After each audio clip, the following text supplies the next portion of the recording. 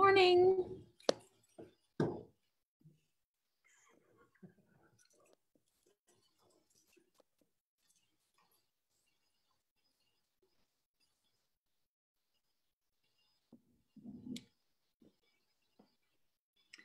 Good morning, everybody. Got a few minutes. Good morning.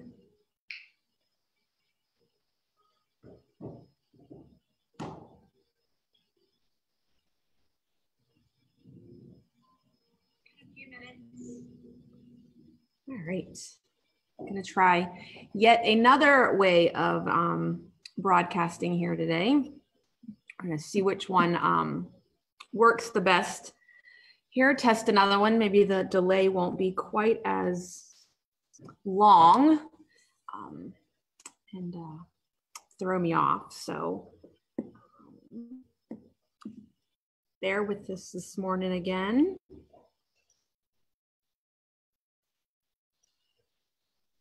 Good morning. I hope everybody had a nice evening.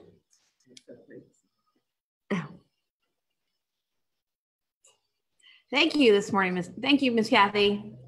I had to hide a lot of tiredness, but we're good. I had to go home and work on this presentation while we were here late last night because I had to finish a few things up. We had to get that big shipment of batting out on the floor so that everybody could get their quilts. We could get batting in the quilts and things that were being held. So we came back after dinner and worked for a few hours. I needed to finish up the step outs for AccuQuilters this morning, and I needed to finish the presentation that I have for you today. So then I went home and I started a training that I have to do for Bernina, the wee hours of the morning. You want to talk about if you're not tired, let's just put on an online training and you'll be asleep in 5 minutes. Trust me. Let's just hope maybe some of that sunk in via osmosis as it played while I had my eyes shut. But that's okay. I'll watch it again today. Hopefully I can stay awake this time. All right.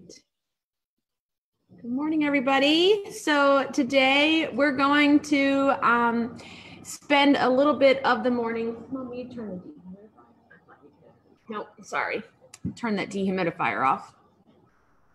We're going to learn about English paper piecing, or what is better known as EPP, which is what you'll probably hear me refer to it as here. And we're going to go over the who, the what, the when, the where, the why, and the how this morning on English paper piecing. Yes, Miss Tracy, coffee, lots of coffee. Unfortunately, I don't drink coffee. I'm a really bad Dr. Pepper drinker. So I will hold off on my water until I can get till this afternoon. And then I will get my 1 cup of caffeine, Dr. Pepper, this afternoon. I didn't say it would be a little cup, but you see me with a McDonald's cup, that's usually what's in it. McDonald's, Chick-fil-A, wherever I can get it. So, all right. Lizanne, no, it's not here. We'll tell her first. Yes, exciting stuff this morning. All sorts of stuff.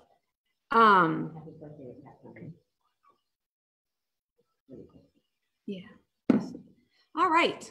Let's learn about English paper piecing this morning here. We're going to see if everything cooperates. So what is it? So all of the images that you're going to see on the slides here this morning are all English paper pieced projects and things along that line. So just they're all images that were found on Pinterest and Instagram and Google and all of that. So I don't know what fabric it is. I don't know what pattern most of them are. I can't help you there, but we can certainly recreate it in some way or another. So English paper piecing, typically called EPP, is a method of using, taking fabric, wrapping it around a heavy paper shape, and then you sew the pieces together by hand okay, to create very intricately pieced designs. Typically designs that you probably would not attempt by sewing machine, okay? These would be traditionally done hand pieced. It is excellent accuracy, precision piecing, okay? It is not the same as what you hear as foundation piecing. Foundation piecing is generally done by sewing machine. We also refer to it as paper piecing. We use a paper muslin sort of foundation to sew to. With EPP, that paper that we're wrapping the shape around to help hold the shape actually will be removed from this project. We don't actually sew to the paper. So that's just a couple of differences. So yeah, you lost you at hand. I know that's a 4-letter word for many of us, but in the last few years, I actually kind of enjoy it. Now, I didn't say that I have a lot. I probably have about 3 things that I've ever English paper pieced, 2 of which I can't locate this morning. No surprise there, right? They were, that was the other thing I did last night, tore my house apart looking for one of those 2 things. I knew the other one was here at the store, and I'm not even gonna go try to find it right now.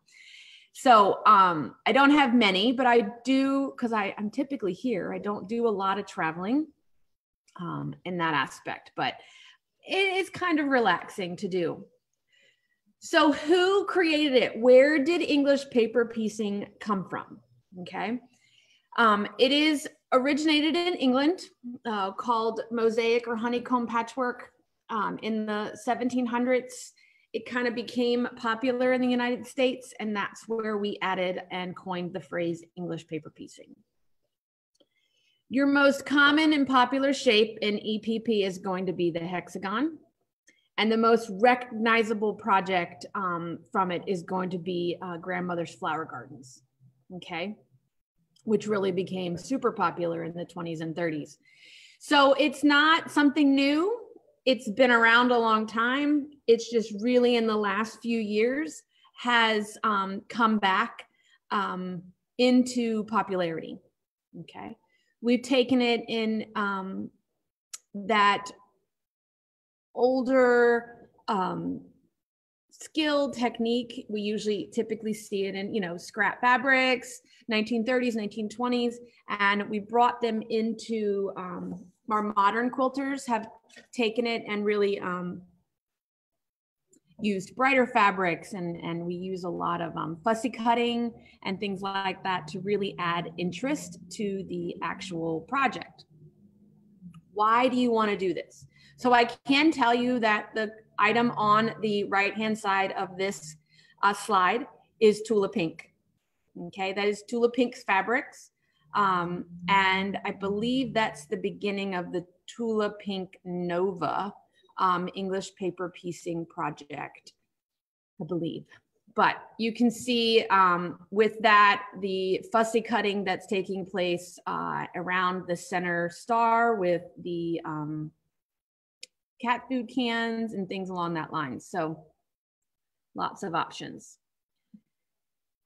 So English paper piecing offers us a way to easily put shapes together precisely. You don't need a sewing machine. It's portable. Okay, now granted, we just do bits and pieces at a time, not giant quilts like what you see on the slide. You would be doing sections of this and then putting it together. Air travel, road travel, TV time, things where you just need to sit and keep your hands busy. It's the perfect, to me, it doesn't require a lot of brain power. So it's a great way to wind down your day. We do spend a lot of time fussy cutting in, like I said, today's modern English paper piecing projects that give you the ability to create a lot of secondary patterns and some interest. And it's great for scraps, because if you're just using small hexagons or smaller shapes, you don't need a lot of yardage of particular colors. So the portability of it is the best. So let's talk about how you do it. Now, I am not an expert, okay? Let's just say I took one quick class at a quilt market just so I had an idea. I've done a couple of things, but for the most part, I've read some books and watched some tutorials and things along that line. So there's a lot of ways to do this. So I'm just going to cover, there's a couple of different stitches. There's a couple of different ways to get your shape around the cardboard and that type of thing. So like I said, don't take me as the all-knowing and this is the way it has to be done, because there are lots and lots of ways to do this. And I'm sure that even you guys who are maybe already English paper piece even have other ways of doing it. So first you have to choose your fabrics, and depending upon what you're doing, you need to think about, you know, what type of look you're looking for, strong contrast, you know, you're gonna need lights, medium, and darks, where to place all of these different shapes and different colors. Are you using solids? Are you using high contrast prints? Are you using tone on tone? That type of thing. Are you going to fussy cut? Okay, or are you just going to be whatever the shape gets cut, that's where it's going to get used. And then don't be afraid to try some of those more challenging pieces that you have a tendency to stay away from when we would rotary cut and piece by machine, like stripes and strong angular patterns. A lot of us shy away from those when we are machine piecing, but you may find it a little bit easier when you're going to hand piece or English paper piece those particular items. In English paper piecing, a lot of time we use acrylic templates. And you get an acrylic template that matches the size of the shape that you're going to do, and you use that to kind of audition where it's at. You can trace around it and then cut. You can rotary cut around it, that type of thing. You can use a double mirror. So a double mirror is two mirrors taped together. And if you've been in the industry and been quilting a while, you probably have seen one, because we used it. We use it to audition for like stack and wax and what things will look like if they're mitered and so on and so forth, without having to actually cut and make one. So we can drag that double mirror across fabric and kind of you see what things would look like if you fussy cut something in one particular area to know whether it's going to look right and that type of thing. Once you have your fabrics, you're going to cut your fabrics. Your acrylic template and your rulers are going to be fast. AccuQuilt dies are going to be the easiest for cutting your fabrics. Now, they're not going to really allow you, the AccuQuilt die isn't really going to allow you to fussy cut, okay? Because you can't obviously see through the die. But you can, with the AccuQuilt dies, you can stack up a few strips, cut 6 layers at a time. The same with rotary cutting. I probably wouldn't do 6 layers, but you could do three layers with a rotary cutter and an acrylic template. And you just have to be careful. Typically, I work with a smaller rotary cutter when I'm using the acrylic templates, because we're talking like a 1-inch hexagon. So this giant hexagon with this, you know, this little hexagon with a giant 45mm rotary cutter could be a little scary. You don't want to get your fingers in the way. So I typically, if I'm going to rotary cut, I would use like a 28mm rotary cutter. And then you're looking at, with that, I think about up to 3 layers of fabric you can really accurately cut with that. So you'd work through and cut out your shapes, whether you are rotary cutting or AccuQuilt. We do have a new AccuQuilt Qube that just released this month for cutting the most popular shapes and sizes in English paper piecing. And it's a 1-inch hexagon is really where a lot of projects revolve around a 1-inch. What's unique about this Qube is that it allows you to not only cut the fabric, but there is a die that will also cut the paper, okay? So you don't have, you can cut your own papers. You don't have to go out and buy papers that have been cut. There are 4 shapes, so you get the hexagon, you get a half hexagon, you get the triangle, the 60-degree triangle, and the diamond that all coordinate and would work together. Okay, so you get not only the fabric die, but you also get the paper die. And I have a couple hexagons cut here this morning that I'll show you. So that kind of allows you to build, there's lots of options in fractured hexagons that you can make with these. And it will save some money in the overall scheme of things if you are constantly buying paper for making hexagons, okay?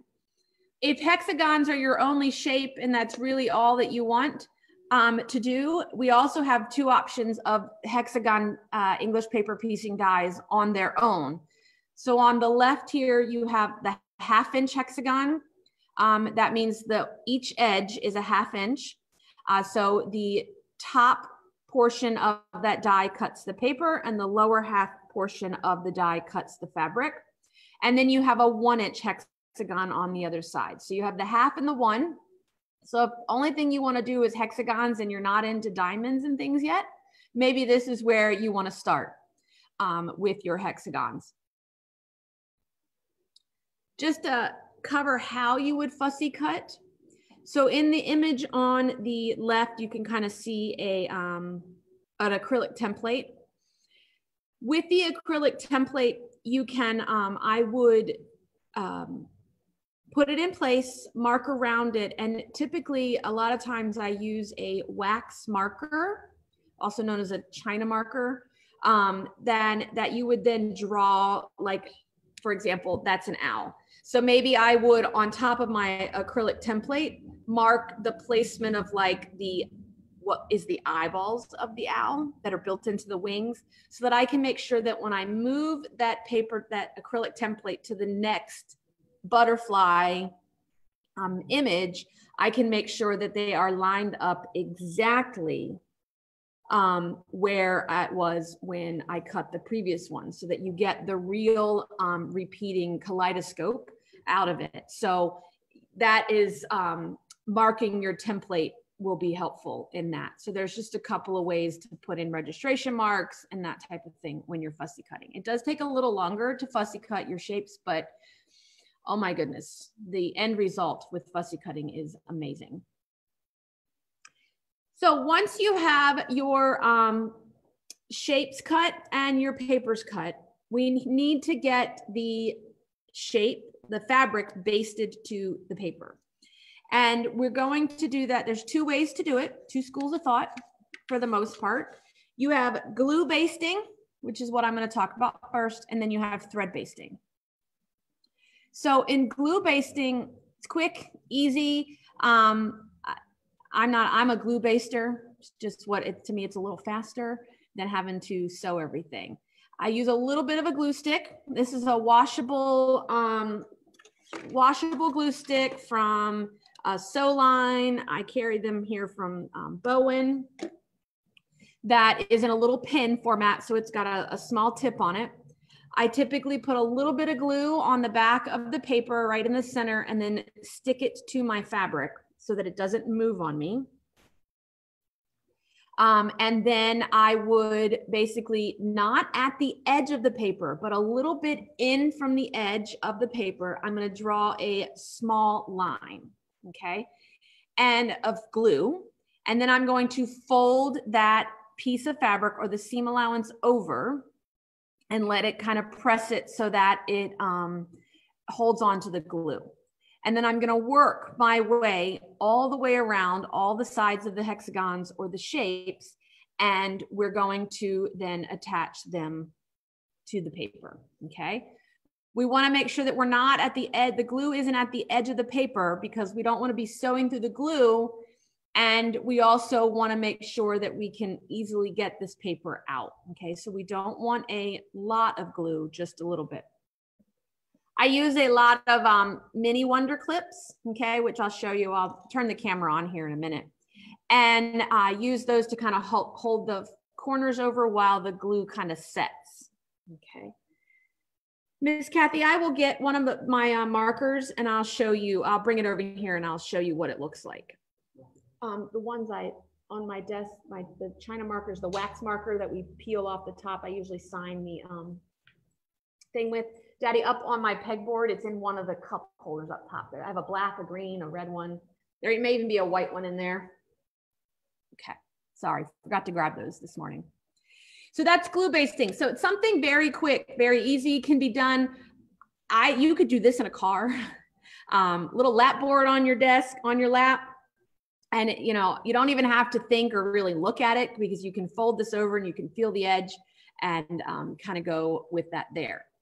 Now, thread basting is basically doing the same concept of folding over the fabric, but instead of gluing, we are going to take a strand of thread, we're going to tie a knot, and we're going to come up through one of the intersections where the fabrics fold over each other. And then we'll move to another corner and we'll take a stitch. Thank you. And pick up the next corner where the fabrics fold over, and then repeat all the way around this particular shape, and then knot off at the end. Okay. You want to make sure that in doing this, I would still put a dab of glue on the template to hold it in place. Okay. While you're doing this around. I have a hard time with this, and it probably just takes practice at getting it tight enough around the template. So when I'm stitching and moving, I have a tendency to not get it quite as tight, but you can see the use of the Wonder Clips to hold things in place that are there. So I think it just takes a little bit more practice in getting this, but many people thread based their particular templates. It's completely up to you. Okay. Now, with assembly, we basically, once you get your pieces wrapped around their paper and stabilized, you are going to sew them together. Right sides together. We're going to sew along the edge with a fine line and a fine needle. A fine thread and a fine needle. So that thread, I use 80 weight cotton from Arfil. You could use, some people use 60 weight, but since the 80 weight came out, I really prefer 80 weight. There is a line of thread called Invisifil from Wonderfil. It's 100 weight polyester. It's nice, I like it, but I have a hard time feeling it. It is so fine that I can't get a hold of it. And so sometimes I struggle with the 100 weight. I love it, but it's so fine. Like I said, it's just so fine. It's fabulous, but I struggle at keeping it in the needle because I don't feel it in my fingers. You're using single strand. We're going to tie a knot in the end. Okay, quilter's knot or a large knot. Remember, it's fine thread, so it takes a couple of extra wraps to get a knot. And then we're going to be taking a stitch. There are two types of stitches that we use, and whip stitch is one of them. And basically, you're going to come through the seam or right at the edge of your hexagon, not through the paper, but right through the folds of the fabric. Out one side and then come back over and then keep doing it and just whip around the edge all the way to the end, okay? About 15 to 20 stitches an inch, so small, okay? Very close together in that aspect. And then when you get to the end, you don't need to tie a knot because you can add the next piece and continue on around. Unless you are finished or anything like that. But if you still have enough thread, you could open this shape up and then add the next piece right sides together and continue on around your hexagon or whatever particular unit you are sewing. I have a couple questions. Yes, I do have, yes, Miss Kathy, I wish they would come up with a slightly smaller glue stick. I'm hoping that they will, because I mean the ones today, they're a little bit smaller, but they are still a little bit on the big end. It would be nice to have like a fine tip pin that was glue. We do carry 80 weight R-fill. I only have a few colors at the moment. A couple of neutrals. We have some dark, some red, green, and I have some tans and things that are on order. So I do carry a lot. And typically, when I'm doing English paper piecing, if I just use a neutral thread, I don't change my thread color to match. But if your stitches aren't quite as invisible, then you may want to use thread that matches the color fabric that you are using. Some people do use beeswax. I don't. I don't typically cut my thread long enough. And with the 80 and the 100 weight, I just find it so fine anyway that it really doesn't pick up any beeswax. But it's completely up to you, but you could try beeswax. Now, the whip stitch works for any sort of shape, any sort of joining. However, the flat back stitch is going to work best with shapes that are curved, okay? They're just, especially ones that set into each other. So basically with a flat back stitch is you leave your projects laying flat, and you're just going to stitch like a whip stitch back and forth through those particular seams, folded edges, but while keeping both shapes flat. For me, this stitch I have to do on some sort of work surface. I can't do this in my hand. So I have a lap desk that I would lay them flat on and do this particular quilt. Definitely, this is a lot of the stitch that they use in the La Pasquale quilt, which is all English paper pieced kind of medallions. A lot of intricate curved piecing in that particular quilt project that's there. Now, when you're finished with your project, it's time to remove the paper, okay? Now, there's lots of ways to remove paper. The way that I find that works best for me is I'm gonna spray my project with Best Press, okay? And iron it until it's dry using steam, okay? That's gonna force the hexagons to stay in shape while you remove the paper, because literally what we're gonna do to remove the paper is we're going to fold up the edge and we're going to pull the paper out. So by steaming it really well, you're really setting in those creases and those seams so that you can unfold, remove the paper, and then put it back.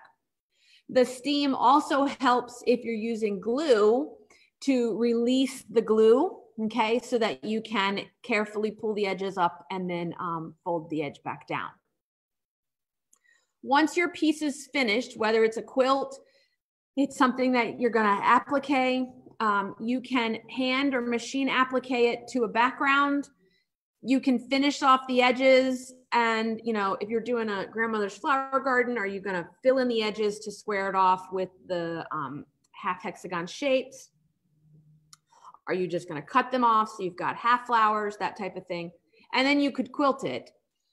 If it's a smaller piece, a lot of us do hexagons, hexagon flowers to applique and embellish, maybe pillows or little bags and things like that. You would then either machine applique or hand applique that unit to the background fabric, okay? And then it would be ready to, then it would be finished, okay? Now, questions, okay? And while I change over the camera here and show you what things look like, please feel free to ask questions here, and let me get the camera. Okay, so this here is English paper piece.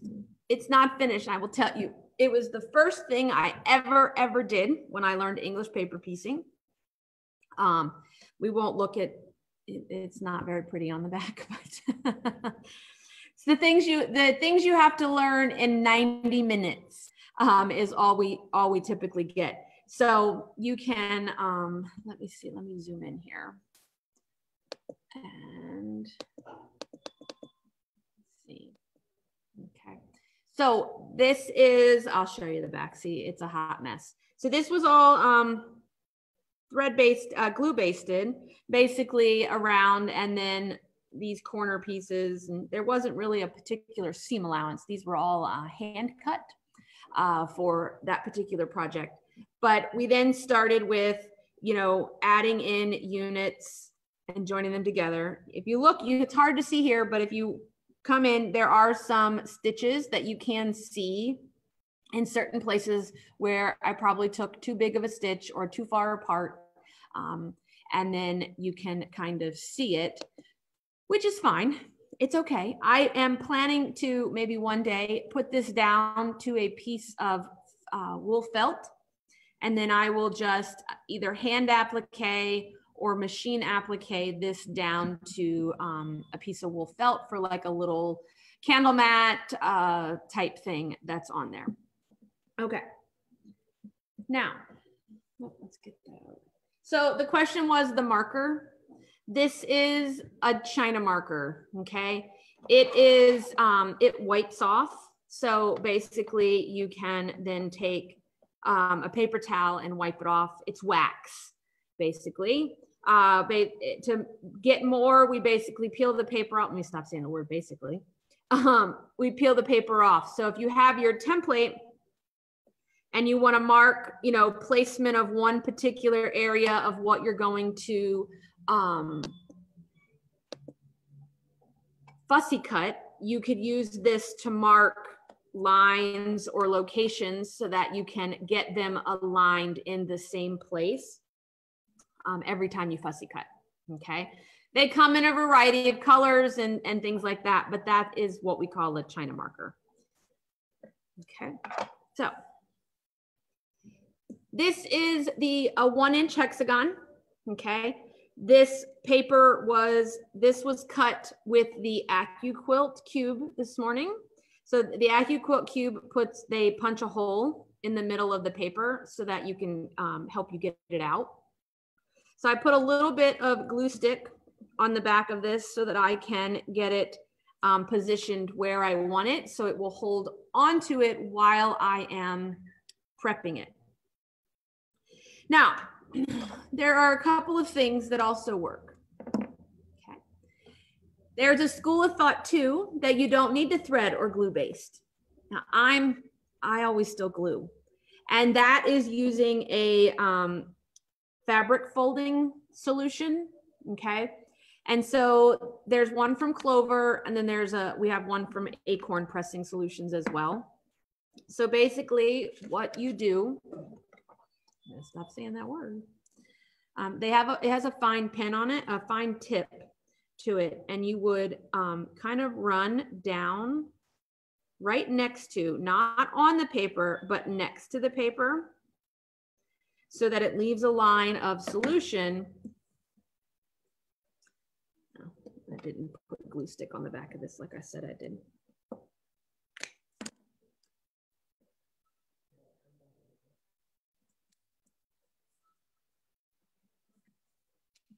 And then you just fold over, okay?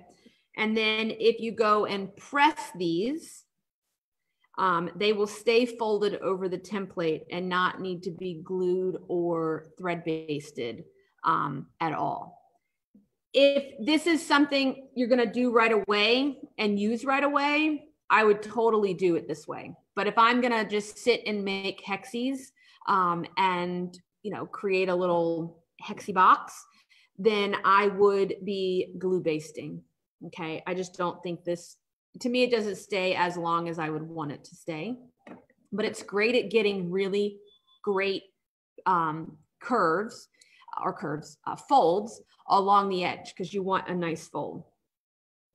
All right, so glue basting, we're gonna come using the edge of the glue pen, we're gonna come down about 1/8 of an inch, and we're going to mark some glue. We're going to fold over the fabric so that the fabric just hits the edge of the glue.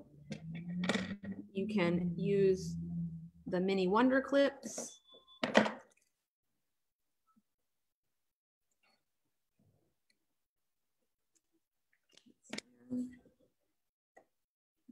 And you work your way around.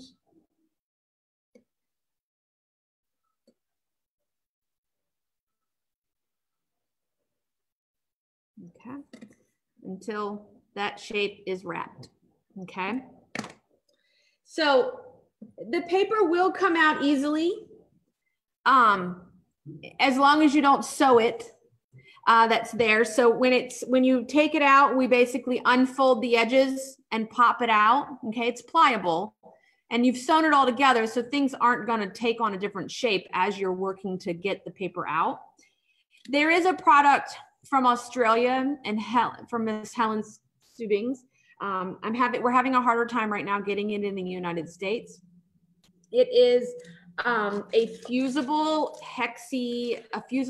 applique paper, okay? And it fuses on and it doesn't have to be removed, okay? So it fuses on and we wrap around. It's still stiff enough that you can feel the edge. You wrap around the edge and then you use them just like you would the cardboard, except these don't need to be removed. We used to carry them here in the store in lots of shapes and sizes until they stopped coming in from Australia. So hopefully, I know that I think they were changing manufacturers or something along that lines that I had read, and we haven't had a quilt market for me to see Helen and ask her about it. But it takes some time to remove, but they're really not difficult. Paper, I just use cardstock, standard cardstock. Nothing, you don't want anything too thick, but copy paper is not thick enough, okay? So this is standard cardstock. Pick it up in packs at Michael's, AC Moore, Staples, anywhere. Typically we use white. That way if this cardstock color, if you iron it, spray baste it, you don't want the color to run. I've never had paper run in color, but it would be my luck. I just used blue today so that you guys could see it on the white table, but I would be using white or natural. These shapes, these are all my shapes from this project. So the white or natural color is plenty. And it's not, it's not a thick piece of cardstock. Okay. All right. So once you have your pieces adhered to the paper, it would be time to sew them together. So we're going to put right sides together and we're going to match the edges. I have my thread. Okay. I have a single strand of thread with a knot tied in the end. Okay. We're going to take a stitch right in the corner, okay, through the folds of the paper, okay, and then I'm just going to come right back to the other side, and I'm just going to keep stitching. See, already unthreaded my needle. And I'm going to work my way all the way across this hexagon. Okay. Oh, that's a good idea, Miss Sharon. The annoying mat cards that drop out of the inside of magazines. That works. That's a good idea. We used to use telephone books for foundation piecing, so okay.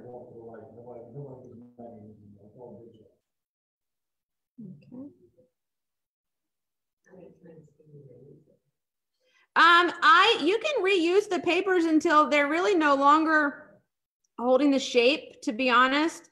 If it's going to depend upon the steaming and things like that, how you use it to get out, if you've sewn into it, that type of thing. So I would always compare I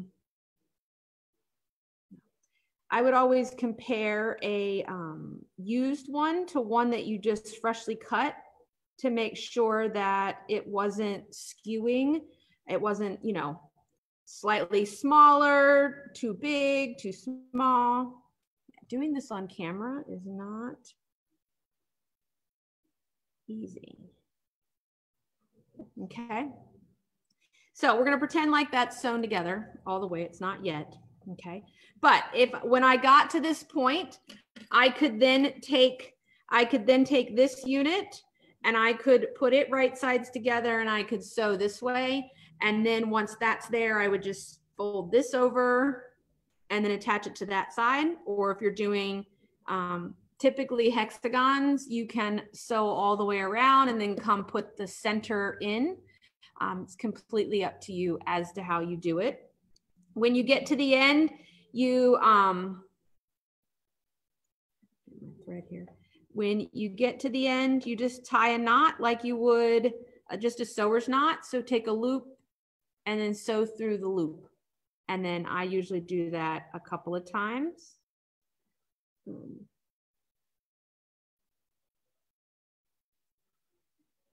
Okay, and just to secure it. And then, can't see it. Comes with practice. But then that is how you English paper piece. Do I have, let's see. I know there's some questions.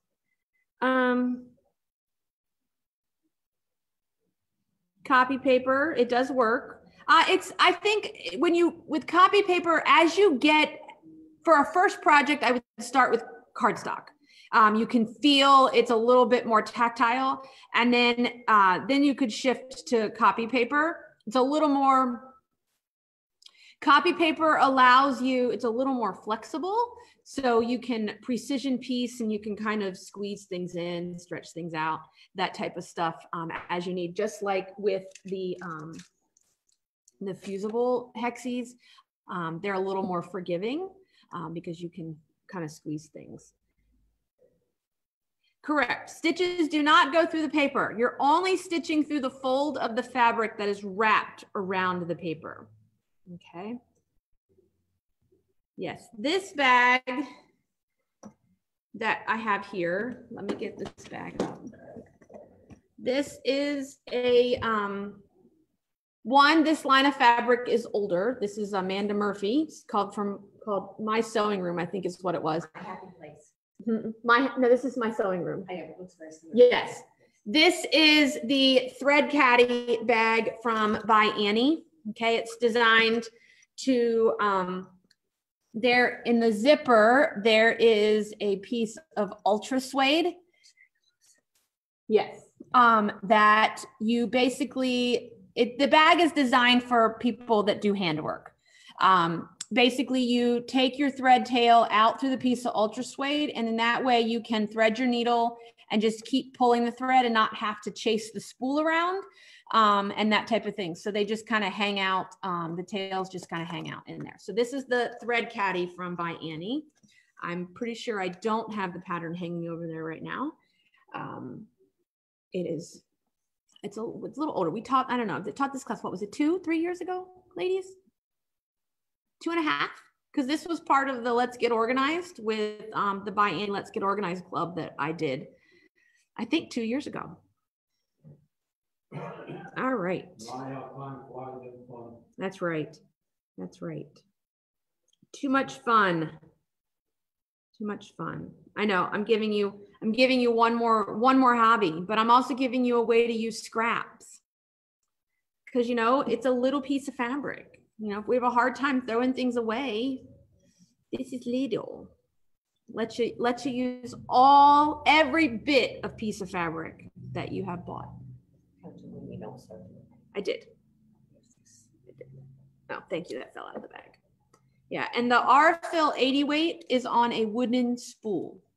Okay, if you're wondering what color it is, because you know, 28 is gray, 40 is green, 50 is orange, 12 is red, wool is burgundy, floss and 80 weight are on wooden spools. There are lots of patterns.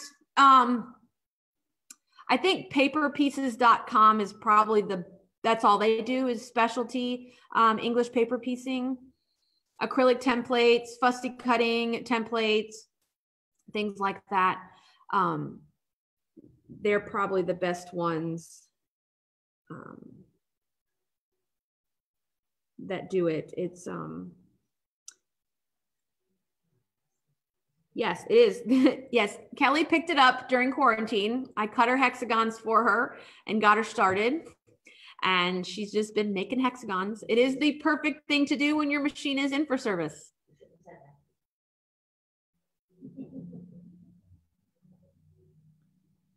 But yes, but Kelly now owns her own AccuQuilt and cuts her own hexagons. So don't ask me to cut your hexagons. I will sell you all the tools you need to do them. All right. I think that is everything for you today. I hope you enjoyed a little bit of information on English paper piecing, and maybe we'll give it a try, a little experiment with it. And I hope that you have a great rest of your weekend and the great rest of your day. I will see some of you here in about 45 minutes at the AccuQuilter session on Snail's Trail. So I am going to let everybody go, finish your cup of coffee. I think I'm going to go have another piece of pie because, you know, why not? I told Mom, I was like, oh, I think I'm just going to have some pie for breakfast. She says, well, it's no different than having a waffle with fruit or a Pop-Tart. I said, well, that's a good way to justify it. So, all right, everybody, thank you so much. And I hope you enjoyed, and we'll have a great weekend. I will see you here next Saturday to talk about freestanding lace. Bye, everybody.